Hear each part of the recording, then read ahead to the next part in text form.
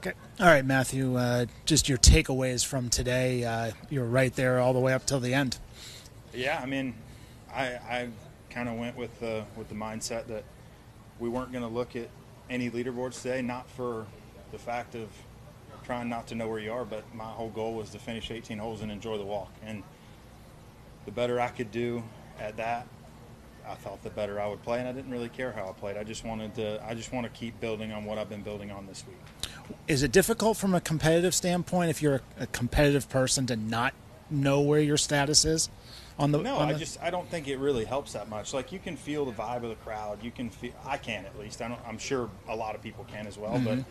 But man, I birdied 17, and I knew I wasn't leading the golf tournament after birdieing 17.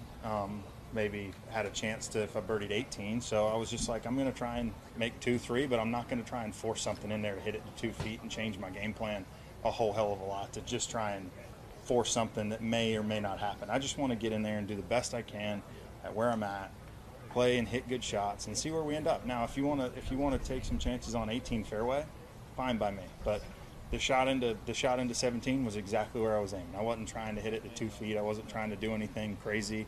I just hit a good shot, hit it where I was looking, had a good look at birdie, and made the putt.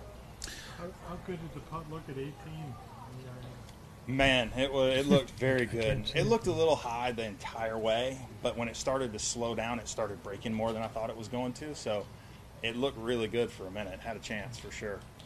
And this new mindset that you came with this week, obviously very successful with it.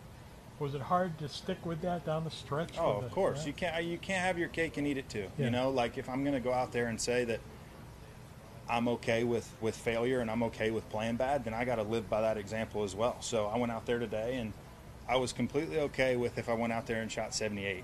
And it's hard. I mean, it's even harder when you're starting to play some good golf. That's the hard part. You know, you can't get in there and have a chance to tie the lead on 18 or birdie in 17 and then start to care, because that's not what got me there. So I'm just going to continue and build on this mindset and try and figure it out. I mean, it's fairly early on, but I'm glad I finally got out of my way for a little while.